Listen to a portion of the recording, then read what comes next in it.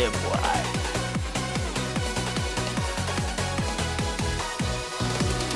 Start coming and they don't stop coming. Back to the rules and I hit the ground running. It makes sense not to live for fun. Your brain gets smart, but your head gets dumb. So much to do, so much to see. So what's wrong with taking the back streets? You'll never know if you don't go. You'll never shine if you don't glow. Hey now, you're an all-star. Get your game on, go play. Hey now, you're a rock star. Get the show on. What am I gonna do?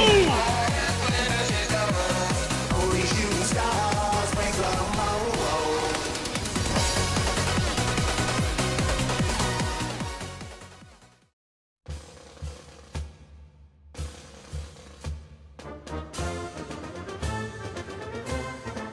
I don't know if taking all stars for the opening was a good idea or not, but I definitely don't regret it. But with that, I welcome you to the Super Unicum How guide nobody asked for. Finally, a new video for me to work on.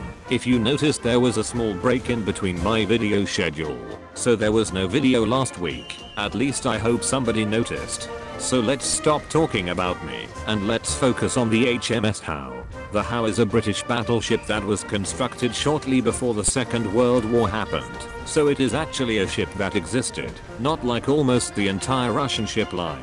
It is a KGV class battleships, so you can actually make an entire back fleet with only KGV ships. What an excitement. But to be fair, this would be rather a challenge for you to make this game harder, since who likes Prince of Wales anyway?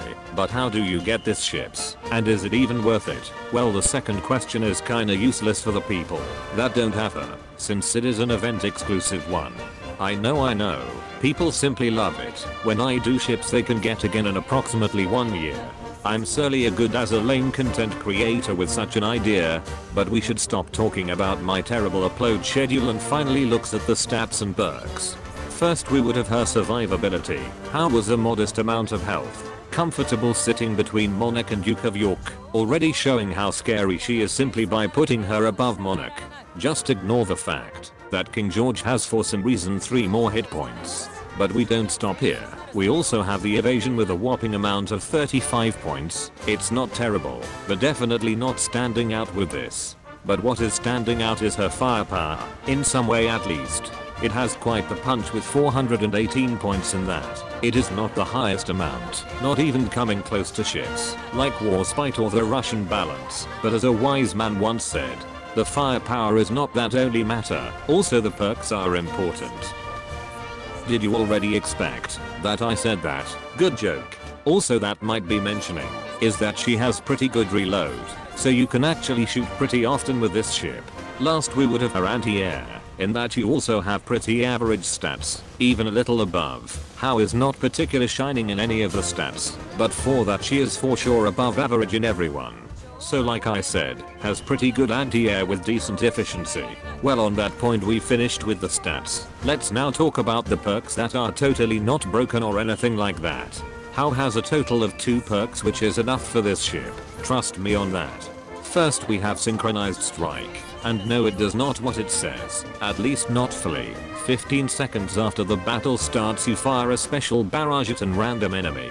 In addition to that, it increases the reload and accuracy of all battleships in the fleet by 20% for 8 seconds. A really spicy perk, if you ask me. It gives you damage at the beginning of the battle, and also increases the reload of other ships.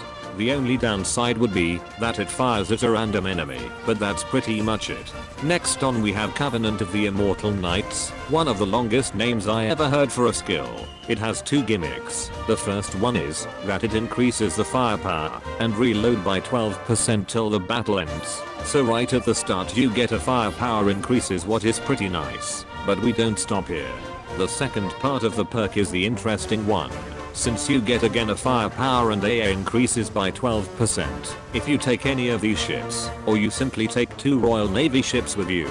So that means you get a total increase of 24% in firepower, what is totally not broken, am I right?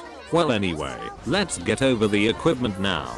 First, the main battery gun. Howe relies mostly on her barrage damage, so you want definitely a barrage gun. So for the poor people under you, I can absolutely recommend you the triple 406mm guns. It is cheap, it is good, and everyone has it.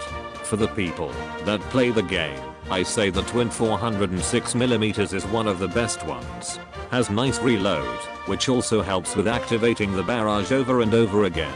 For the cruiser gun, well, what can I say? Like always, take the triple 155mm guns. There is not much other choice. What else you can take?